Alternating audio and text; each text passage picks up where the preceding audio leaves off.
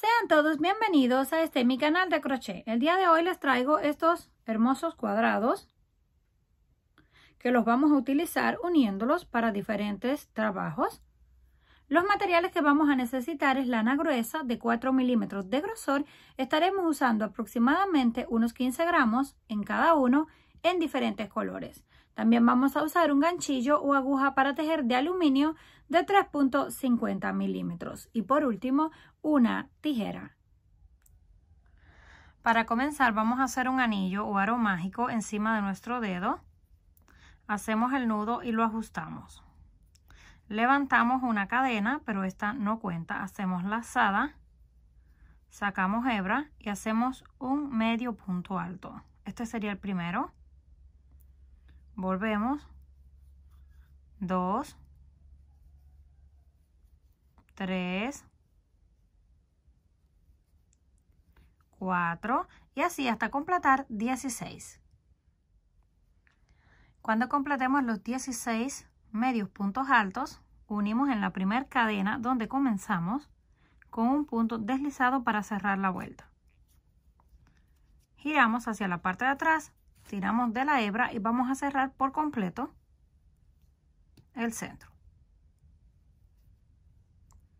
Siguiente vuelta, levantamos 1, 2, 3 cadenas, saltamos uno en la base y en el siguiente hacemos un punto bajo. Y nos queda una pequeña argolla. Volvemos 1, 2, 3 cadenas, saltamos uno en la base, en el siguiente un punto bajo. Y así vamos a continuar todo alrededor hasta completar 8 de estos espacios. Completamos 8 argollas o arcos. Vamos a deslizarnos a la primera y levantamos 3 cadenas que pertenecen a un primer punto alto. Ahí mismo sacamos hebra, la estiramos un poco para que nos quede un poco flojo, pasamos por 2 y reservamos. Sacamos, pasamos por 2 y reservamos. Y una vez más.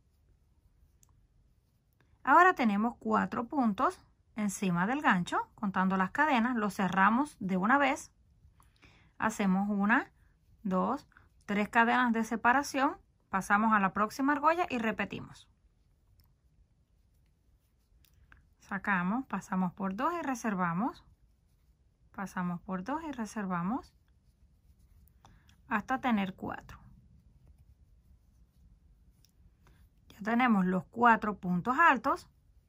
Pasamos por dentro de todos, 3 cadenas y continuamos con el siguiente. Esto lo vamos a repetir con cada uno. Una vez terminamos el último pétalo, el número 8, hacemos las 3 cadenas y lo unimos encima con un punto deslizado. Nos deslizamos un punto más y cortamos la hebra para cambiar el color.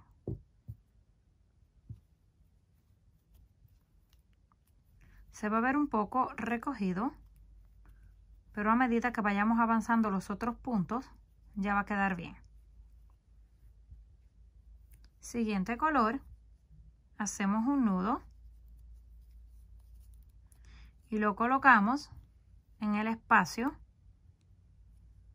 donde nos quedamos. Lo ajustamos muy bien. Y los trozos de lana los vamos a ir escondiendo dentro del tejido. Levantamos 1, 2, 3 cadenas que pertenecen al primer punto alto. Hacemos un segundo punto alto y un tercero. Pero vamos a estirar un poco la hebra para que no nos queden demasiado apretados. 2 cadenas de separación y en el mismo lugar otros 3 puntos altos. Esto es para darle una forma cuadrada. Ya tenemos la primera esquina de 3 puntos, 2 cadenas y 3 puntos en el mismo lugar. Hacemos una cadena de separación y en el próximo hacemos solo 3 puntos solos. 1, 2 y 3. cadena de separación. En el siguiente volvemos a hacer una esquina de 3 puntos altos, 2 cadenas de separación y en el mismo lugar otros 3 puntos altos. Y esto es todo lo que vamos a repetir hasta tener las 4 esquinas. Ya tenemos la segunda.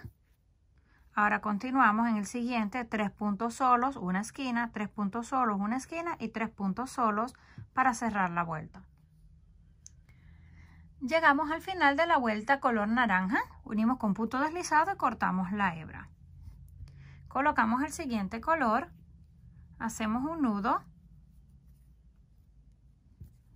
lo conectamos en cualquiera de las esquinas, pero esta vez vamos a tomar el punto así por dentro para que no se esté moviendo.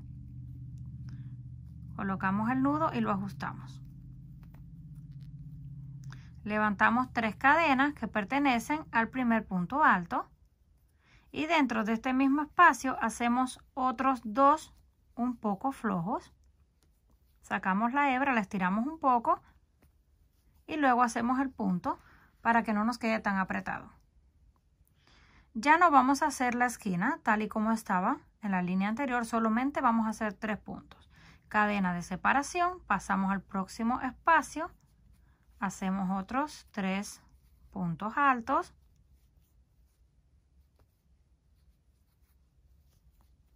cadena de separación, siguiente espacio, otros 3 puntos altos,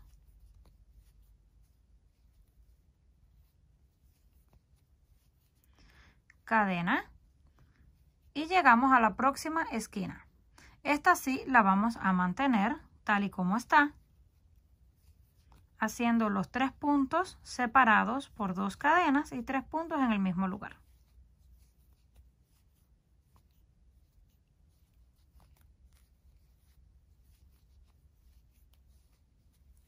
En esta vuelta solo vamos a tener una esquina en vez de 4. Ya tenemos la esquina.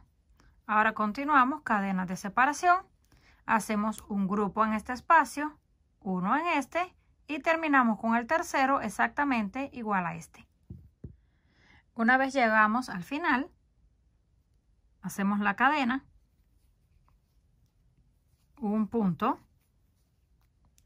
2 y el tercero lo hacemos dentro de la cadena para que no se mueva. Ya tenemos los 3 que pertenecen a la esquina.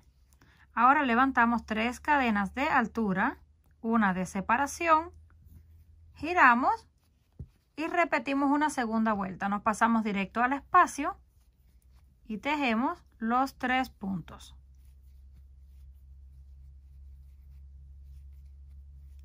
Separamos una cadena, pasamos al siguiente y repetimos otros 3. Así vamos a hacer con cada uno de los espacios. En la esquina seguimos manteniendo la esquina, luego continuamos con el resto de estos espacios hasta que lleguemos al otro lado.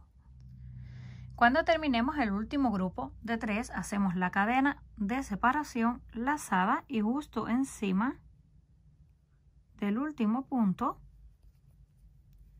hacemos un punto alto. Y ya nos queda el mismo espacio que tenemos al inicio. Ahora cortamos la hebra para cambiar el color. Colocamos el siguiente color donde terminamos. Levantamos 1, 2, 3 cadenas que pertenecen al primer punto alto, giramos y dentro de este espacio hacemos otros 2 para completar el grupo de 3. Volvemos a hacer cadena de separación.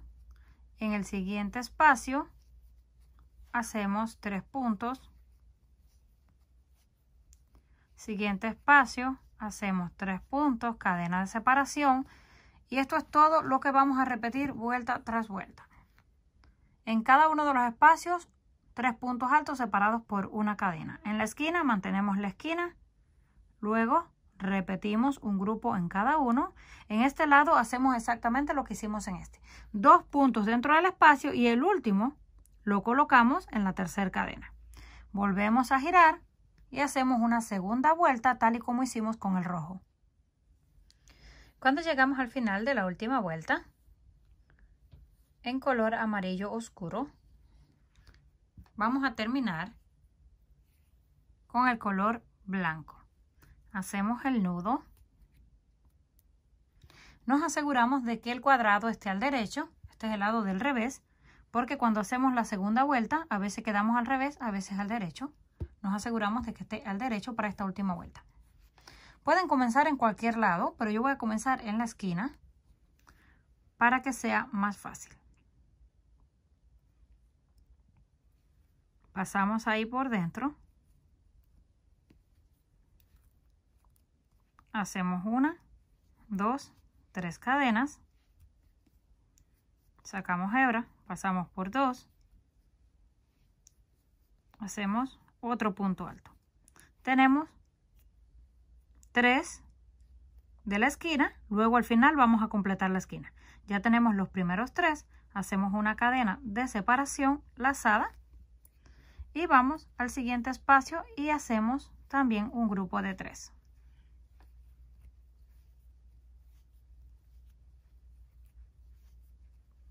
Cadena de separación, pasamos al siguiente y vamos a completar todos estos grupos hasta que lleguemos a la esquina. Cuando completemos el último grupo para llegar a la esquina, tenemos 4. Este no cuenta porque esta es otra esquina. Aquí en el centro tenemos 4. Aquí vamos a hacer una esquina de 3 puntos separados por 2 cadenas y 3 puntos en el mismo lugar, porque esta es la última vuelta. Si quisieran continuar haciéndolo más grande, tienen que seguir haciendo las 2 líneas de colores y hasta el final entonces completarían todas las esquinas. Ya tenemos aquí una vez más la esquina, 3 puntos, 2 cadenas y 3 puntos en el mismo lugar. Hacemos una cadena de separación, nos pasamos al próximo espacio. Estos son los costados. En este espacio hacemos el grupo de 3.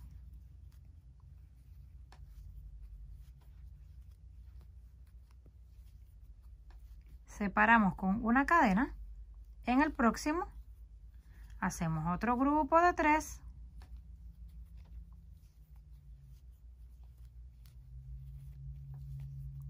Separamos con una cadena y así continuamos con los otros 2. Debemos tener 4 grupos entre esquina y esquina.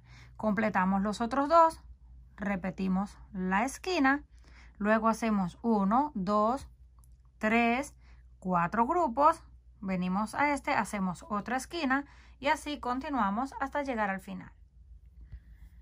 Cuando lleguemos al último grupo, completamos los 3 que corresponden a la esquina para terminar. 1, 2 y 3. Las 2 cadenas de separación y unimos en el tercero con el punto deslizado y cortamos la hebra. Y ya tenemos el cuadro terminado. Comenten qué les pareció el trabajo. Si les gustó, por favor, no olviden regalarme un like. Si aún no estás suscrito al canal, no olvide hacerlo, que es fácil y gratis. Nos estaremos viendo en el próximo video.